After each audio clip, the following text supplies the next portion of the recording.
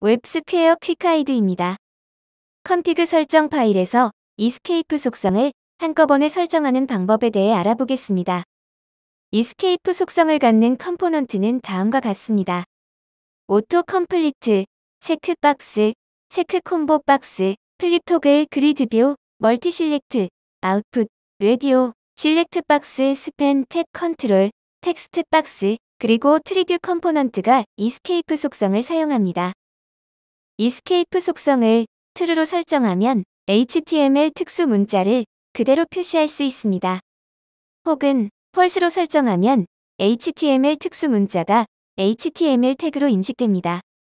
예제를 통해 확인해 보겠습니다. 텍스트박스를 생성합니다. 레이블 값으로 iframe을 표시하는 코드를 지정합니다. 이 값은 특수 문자인 꺽쇠 기호를 포함합니다. escape 속성 값을 true로 설정하고 저장합니다. 브라우저에서 확인해 보겠습니다. escape 속성 값을 true로 설정했기 때문에 꺽쇠 기호를 포함한 HTML 특수 문자가 그대로 표시됩니다. 스튜디오로 돌아와 escape 속성 값을 false로 변경하고 저장합니다. 화면을 다시 로딩합니다.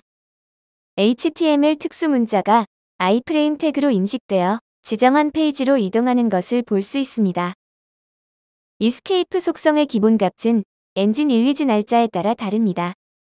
2020년 8월 21일 전에 릴리즈된 엔진의 경우 기본 값은 false이고 2020년 8월 21일 이후 릴리즈된 엔진의 경우 기본 값이 true입니다.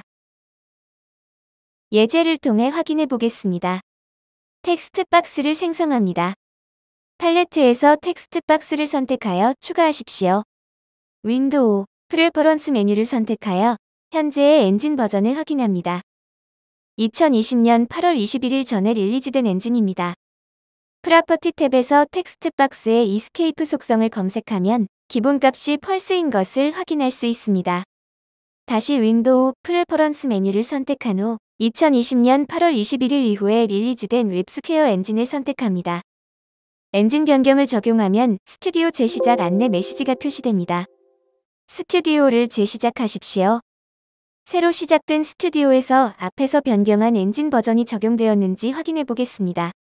윈도우, 프레퍼런스 메뉴를 선택하십시오.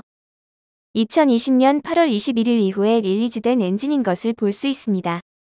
스튜디오의 디자인 탭에서 텍스트박스를 생성합니다. 프로퍼티 탭에서 텍스트박스의 escape 속성을 검색합니다.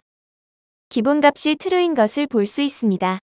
또한 2020년 8월 21일 이후 릴리즈된 엔진의 경우 escape 속성 값을 한꺼번에 설정할 수 있습니다. 윈도우, 프레퍼런스 메뉴를 선택한 후 config 설정 파일에 escape 속성 값을 직접 지정하십시오. 본 예제는 escape 속성 값을 false로 설정하고 적용합니다. 웹스퀘어 퀵가이드를 시청해주셔서 감사합니다.